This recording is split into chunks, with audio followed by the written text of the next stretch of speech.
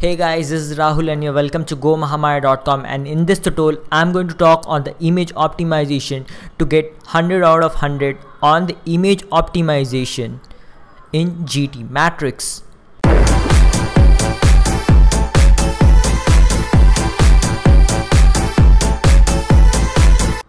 Number one tool required for image optimization is the page ruler. This link will be there in the description box. You need to click on Add to Chrome and click on Add Extension, and the extension will be added and it will open a tab. And let's say cancel this, go back and refresh the tab.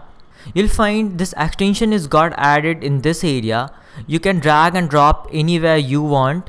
And let's say what is the use of this tool is, let's say I choose this blog and click on the page ruler. And the best part of the image optimization, you upload a fixed size images which will help you to reduce the weight of the image. Let's say you click here and start measuring. Choose appropriate size that you want to upload for almost bigger images. Let's say the perfect size for this website is 830 and the height perfect will be 370, or you can upload 380 also, no issue. You write down the measurement 830 and the 370 height. So what you need to do, you download any images from wherever you want. Let's say I'm choosing this image from my website and I'll click on free download. This is the pixel.com.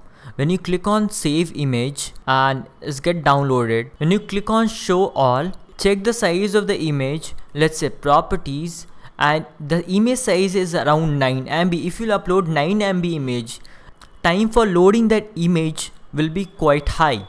So you need to minimize the pixel, and when you click here dimension, for that dimension is 4912 cross 2760, but we can reduce it to width is equals to 830 and the height equals to 370. Now right click on the image and say open with paintbrush, and inside the paintbrush you'll find the dimension is quite high. So click on resize and there you click on pixel and remove the maintain aspect ratio, and now you write your required dimension. That my required dimension is 830 pixel into 370. Click on OK and click on save and come out of that. And when you click over this, you can see the size is 83.4 MB. You saved a lot of data. Now we are going to use one more tool for the image compression that will compress your image. Now this is the tool that we are going to use for further image compression. This link will be there in the description box. You can use this tool and click on upload image. Why we use that compression using the paintbrush is because if you upload 9 MB images, the time for uploading will be quite high. So we have decreased the size, and let's say choose the image and click on open, and now when you try to upload, it will upload faster. And let's say click on compression method A, and here you have an image quality. You want to decrease the image quality. If you decrease the image quality, it will save a lot of data. Let's say you want to reduce the quality to 60%. If it is a product, make sure the image quality you're using is 100%. If it is a blogging website, reduce it to 60 or 70%. And here in the resize size, you can leave it to 00 auto, because it will be same. Auto means it will be 00. Whatever size you're uploading will be fixed. And now the rest of the option will be same as like, and click on compress image, and you have saved a lot of data from 83.4 KB to 16.3 KB, and say click on download, and now check the file. Let's say our dimension is accurate and file size is 16.2 KB.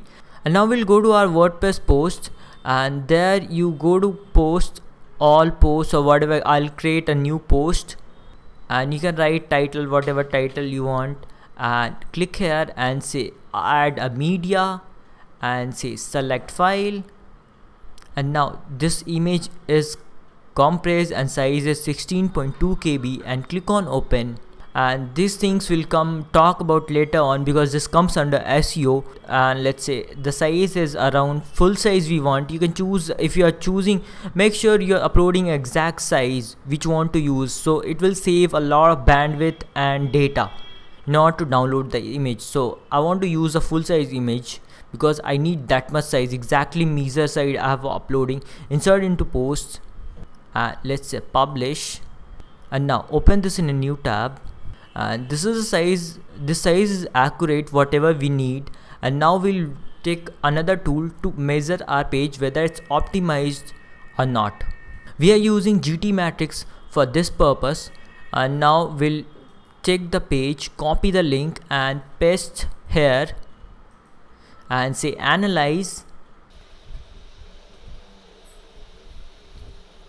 Once your data get ready, scroll down and you have to search for the optimized image, and there you'll find your score is 100%.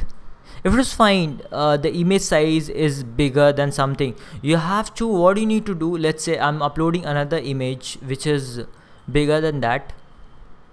Let's say I'm uploading this file and say insert into post, and one more image I have uploaded and say update. And now ask him to retest.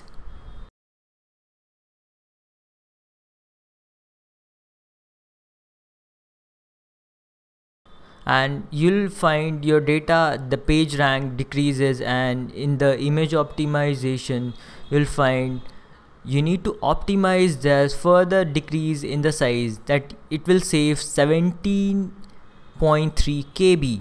So you have to click on optimized version, and this is the optimized version of the image. Say download and save the image, desktop or whatever place you want, and say save the image and open the image. And this is the image that we downloaded from that website, that is Pixel Photo 2 something, a bigger one. So we'll go to our website again and we'll update this image. Say edit, replace, upload, and choose this image and say replace and say update.